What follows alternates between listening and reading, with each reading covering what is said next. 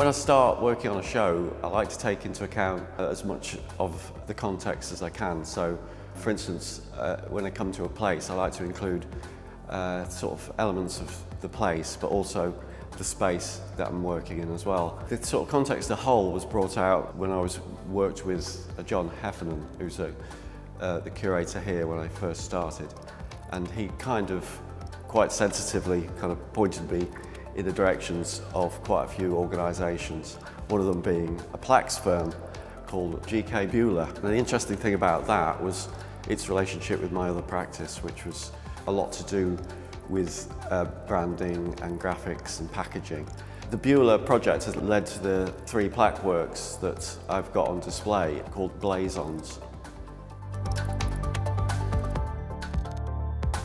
G K Beaulah started out as a plaque maker for the shipping industry, and they started making plaques for every ship that came into port, had a historic plaque made. From then they've kind of developed new lines, so they make sort of plaques for football teams or for industry or even for, I don't know, people's birthdays. So they've sort of widened out their appeal, but they've still kept to a quite historical format. The kind of whole process with G K Beaulah was kind of quite lengthy. Initially I had to research kind of what sort of skills the company had, so I kind of worked with some of the artisans there. The process behind creating Leo's work was initially reproducing and programming the designs for our 3D CNC engraving software. The CNC machine actually engraves inwards and back to front, so you have to get your head around this aspect before you start machining.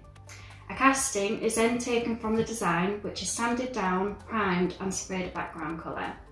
The individual designs are then hand painted by our artists in our art department with reference to the original artwork. The 3D element to the designs is enhanced by the shading through the hand painting process.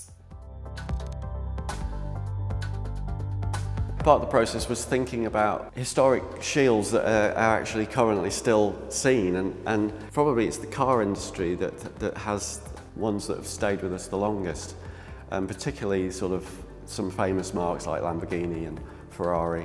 And one of the things I wanted to do is create these very, very small plaques, very similar to the ones you'd have on a bonnet, and actually make them more symmetrical in a way. I mean, a car is quite a symmetrical object and it just sits on the centre of the bonnet. One of the transformative things that I hadn't quite expected but did come out of it is once these things are made by hand, they sort of emanate a completely different sort of feel.